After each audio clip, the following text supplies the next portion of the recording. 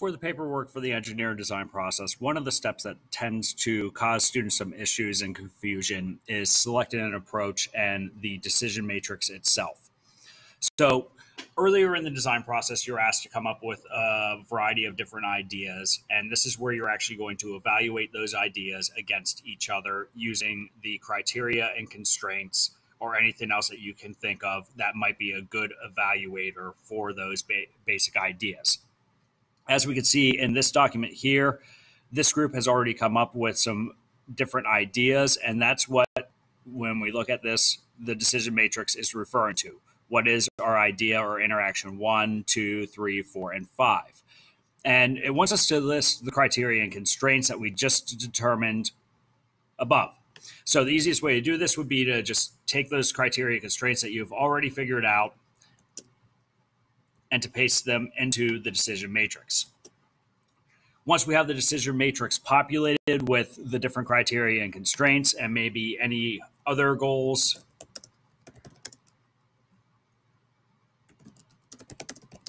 that we can think of, we're ready to start evaluating. For the decision matrix, you're going to be evaluating each idea on a scale of 1 to 3. With 1 meaning that this is no good, 2, yeah, it's okay, and 3, it's definitely going to be good. So for this project, the students were looking at making a Rube Goldberg machine, and with their different sketches, it was talking about individual components that they might include in their final design. One of their criteria was that it needed to last at least 15 seconds. So maybe interaction 1, we look at that one, and we realize that, yeah, that's definitely going to give us a good 4 or 5 seconds towards that 15. We rank that as a 3. Interaction 2, we take a look at that one, and we realize that that's only going to take maybe a quarter of a second. Give that one a 1. Interaction 3, we look at that one. That's definitely going to help. This one might help, and this one might help. You move on to the next criteria and constraint, and you do the exact same thing. You're just ranking all of your different design ideas based off of whatever that individual criteria, constraint, or goal that you choose is.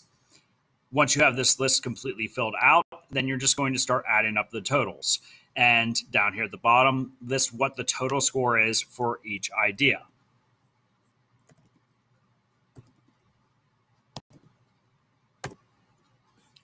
And this is where we can really see that based off of criteria and constraints that we've already identified, any other goals that we might have determined we wanted to evaluate our ideas on, we could take a look at how our ideas rank, how they score.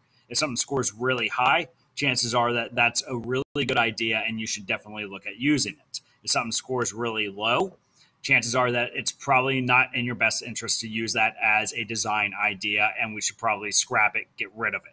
If you're only looking for a single design idea out of the decision matrix, you're probably going to take a look at what scored the highest.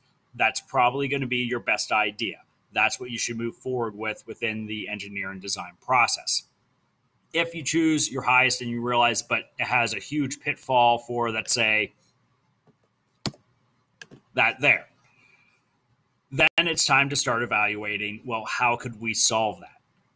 And when you get down to the next steps where you're actually doing your final design and talking about how you're going to build it, that's where you'd actually take a look at, well, this is how we're going to fix the shortcomings that we identified within the decision matrix.